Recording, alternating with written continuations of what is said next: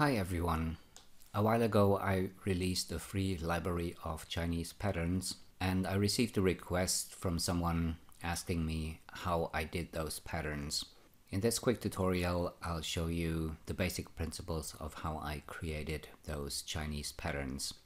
And we're going to use a fairly simple example and create a square pattern. Let's switch to the front view and I'm going to drag in the reference image that I need and drop it in my front view. If I hit Shift V, I can go to my viewport settings, and on the back tab, I'm going to change the transparency to something like this. When I created that library of Chinese patterns, I did both polygon versions and spline versions. So for those of you who are only interested in creating a spline version, you probably want to use a different technique for that. But because we're going to do both versions, we're going to start with a polygon version. And the reason I'm going to start with a polygon version is because I can create proper topology, whereas if I create the spline version first, it's going to be a little bit harder to turn the spline version into a polygon version. So the first thing we want to do is have a look at this pattern, and you can see that we have symmetry. For example, this part here is symmetrical to this one. This entire part is symmetrical to the right, and all of the top is symmetrical to the bottom. And that means we basically only need to create this part of the pattern. The next question is, what does this pattern consist of? And I guess with this one it's actually pretty obvious to see, although when you take a look at the entire thing, it may not be obvious at first, but essentially this entire pattern consists of a grid of squares. And the technique I use to create most of these patterns is I actually started with a square. But we're not actually going to start with a square, we're going to start with a plane, which basically is a square, but you'll see why I'm using a plane in a second. I'm going to switch that to -z, and I'll just use 1x1 segments for now. And if I hit NH on the keyboard, I can switch to wireframe mode. And this plane is 400 by 400 centimeters, so I think our reference image is a little bit big. Let's change that to 400 by 400, and there we go. It should fit right into our plane here. So next what we can do is we can increase the width segments for that plane, and for this pattern it seems that we need 12 segments here. But you can see they're not really matching up with the reference image.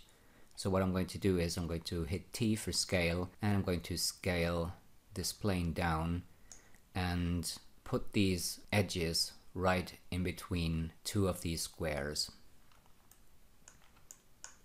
We don't have to be super exact, but you can see now this is lining up a lot better. And because we have a square shape here, we can also use 12 segments for the height. And depending on the pattern and depending on what you want to do, you could make this editable and select all the polygons and use extrude inner. But I'm going to use a slightly different technique. One of the reasons is because this area here is a little bit different from the rest of this pattern. So what I'll do instead is I'll make the plane editable by hitting C on the keyboard, then switch to polygon mode, and I'm going to select one of these squares, hit UI to invert the selection, and I'm going to delete everything else, and then I'm going to optimize the object to get rid of all of the points that were left when we deleted the polygons. And now I'm going to select this polygon, and you can see it's 32.5 by 32.5. That's fine. If it was a weird number, I would change it to something even, but I think I'm going to stick with 32.5. Now we need to create these areas in between the holes, and in order to do that I'm going to hit I for extrude inner, and let's do an offset of maybe 3.5,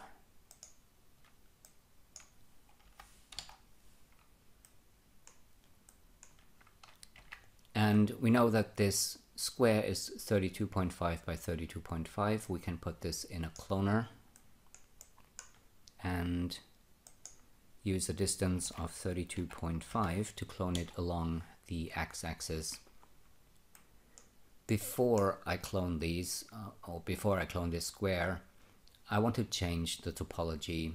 What we have here is actually the best topology, but what I want instead is straight lines all across this pattern. It's going to make some things easier, for example, deleting edges, stuff like that.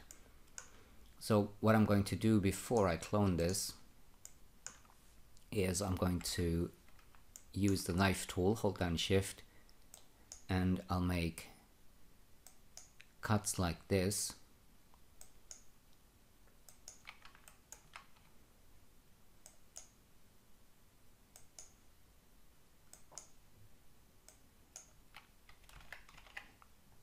And then we can select these 4 edges here and just use melt to get rid of them. Let's switch that cloner back on. Select it, and we need 12 copies. And we can put this cloner in another cloner.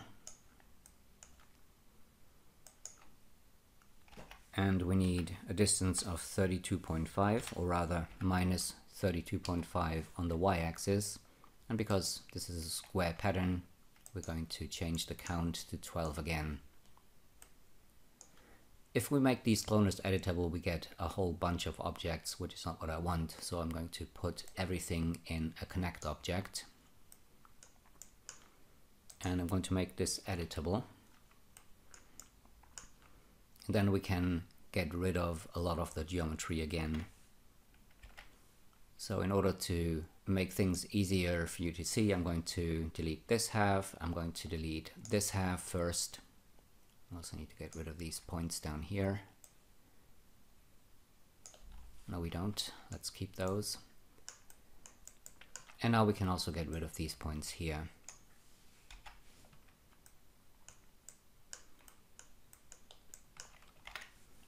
And in edge mode, I'm going to double click on each of these edges here to select the entire loop.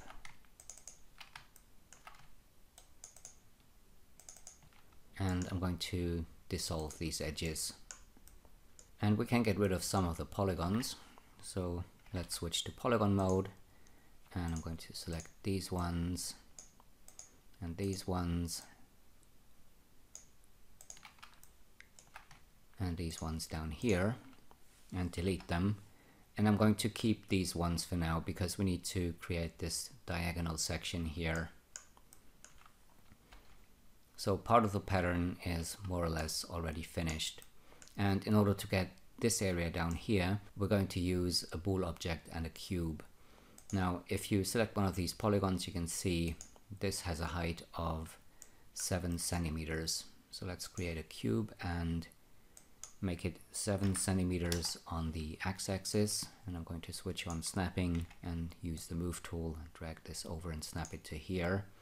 And on the coordinates tab, I'm going to change the rotation of the cube to minus 45 degrees.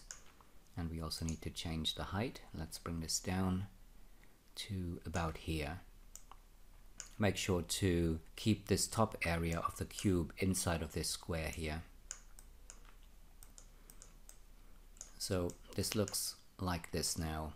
And we can put this in a bool object and subtract the cube from our other object here, and I'll create a single object and hide the new edges and make that bool object editable. Let's get rid of that selection tag.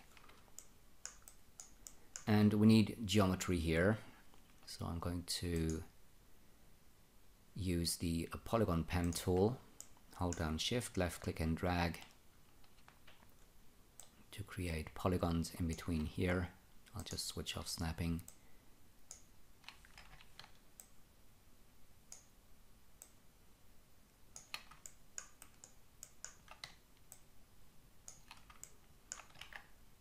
And now we can select these polygons here and delete them. So that is our pattern. And before we continue, we can optimize the geometry a little bit. There's some edges that we don't need anymore, like the ones down here. So I'll select them and dissolve them. We can also dissolve this edge here, these two, these ones,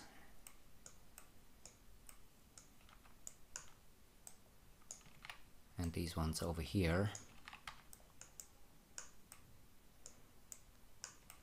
We can also optimize some of the corners, and I'm going to do that by welding points.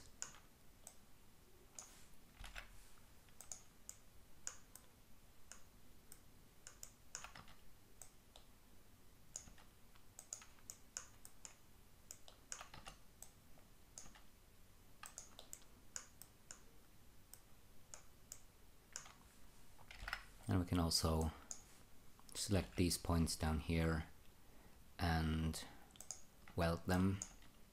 And this will create a triangle. We're going to get rid of that a little bit later. We can also dissolve this edge.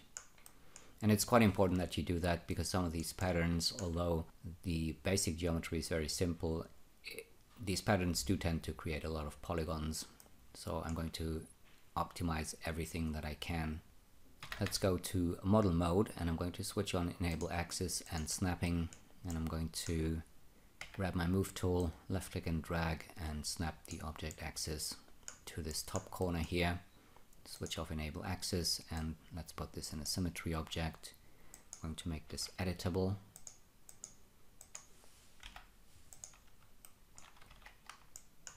We can double click on one of these edges to select the entire loop. Just be careful, because we need to deselect these edges down here. I'm going to dissolve these, go back to model mode, switch on enable axis, and I'm going to move the axis to this bottom corner here. And now we can use two more symmetry objects. Let's switch one of these to XZ, make it editable. And again, optimize the geometry a little bit. We can dissolve this edge loop here at the center. We can also dissolve these edges here and these ones. Again, we need to deselect a couple. Let's dissolve these. And we still have these holes in here. We can use close polygon hole to get rid of those.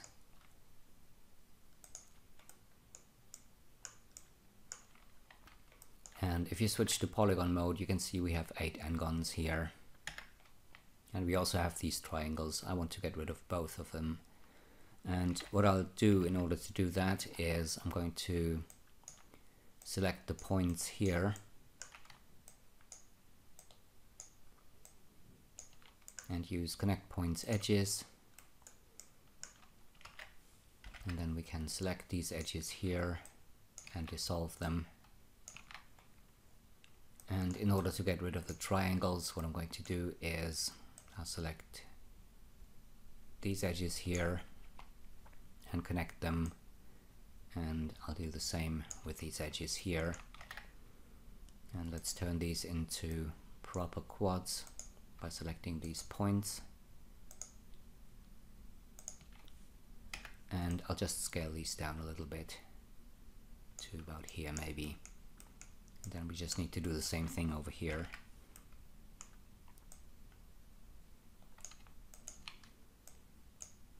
So first of all, I'll connect these points, dissolve these edges,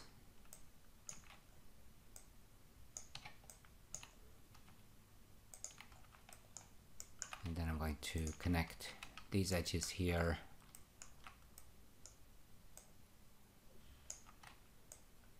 and these ones,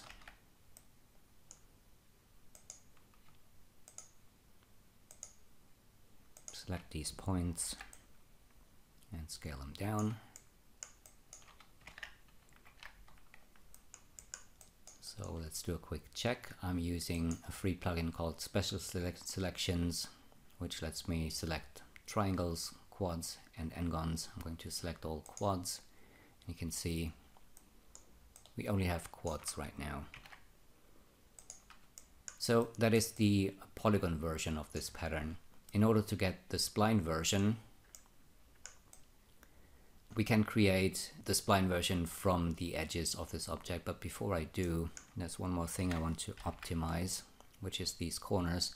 And also we need to extrude the edges on the outside a little bit to get the same thickness that we have here on the inside. But first of all, I'll just weld these points to the corner point.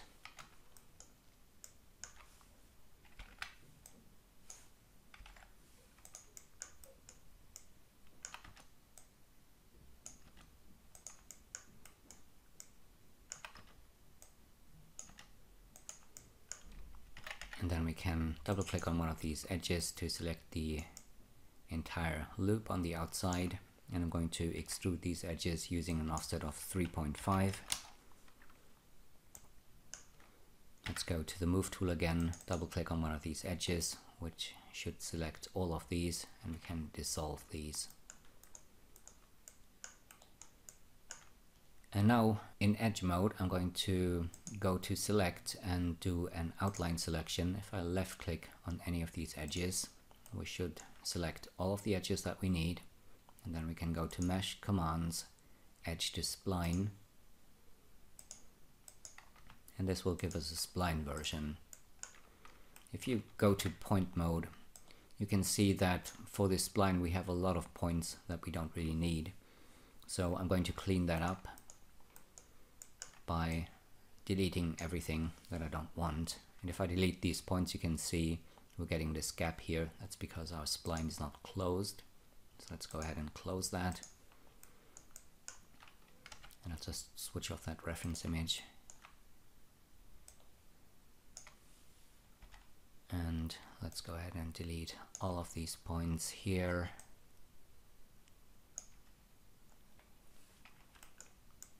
Then we just need to check the inside of the pattern. There's only a couple of points that we need to delete here.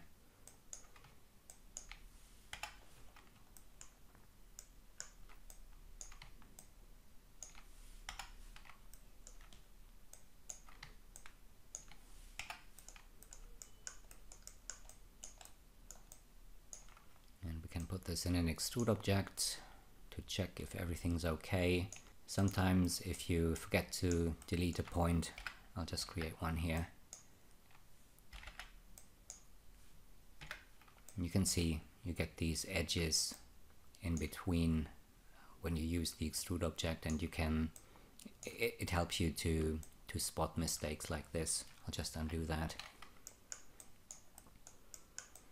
So that is how I created my Chinese patterns. And by the way, I hope you've checked the video description. I uploaded the reference image for you. You can use that to create that same pattern if you want to. I hope this tutorial was helpful. Thanks for watching, and I'll see you again soon.